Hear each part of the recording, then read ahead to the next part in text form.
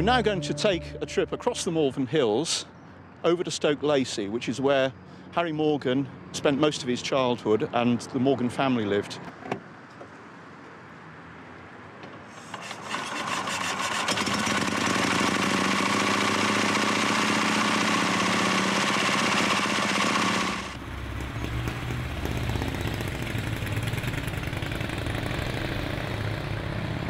Stoke Lacy is about 14 miles away, or 22 kilometres, and it takes us up and down some fairly steep inclines.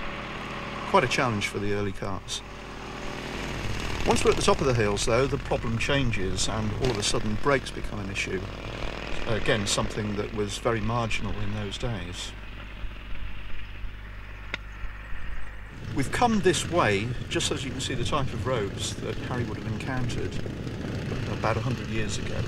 As you can see, very narrow and, well, the surface these days is tarmac, but back then it would have been just a mud surface.